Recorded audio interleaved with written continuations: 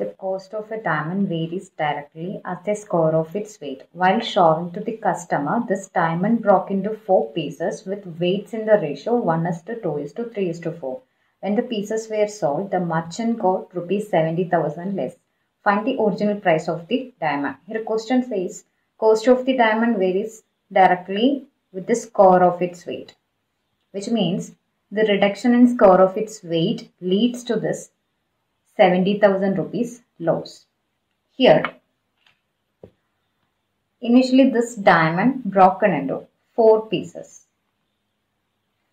And this 4 pieces weights are in the ratio 1:2:3:4, which means 4 plus 3 plus 2 plus 1 is 10 unit.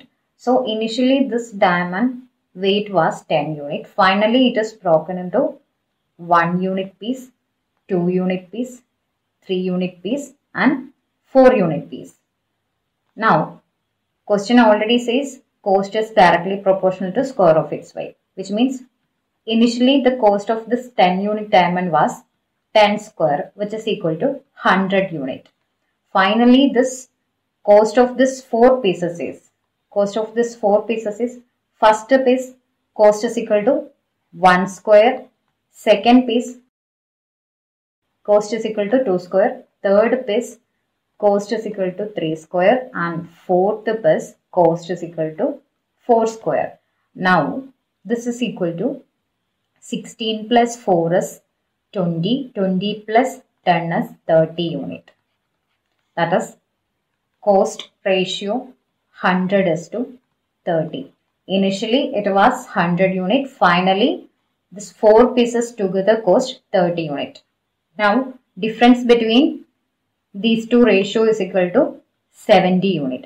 But in the question it says us there is 70,000 rupees loss, which means this 70 unit is equal to 70,000.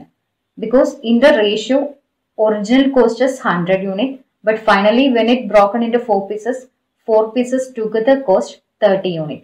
Now difference in the rate is equal to 70 unit. In ratio difference is 70 unit means in question the 70 unit is equal to 70,000 rupees because there is 70,000 rupees loss. Now 70 goes one time in 70.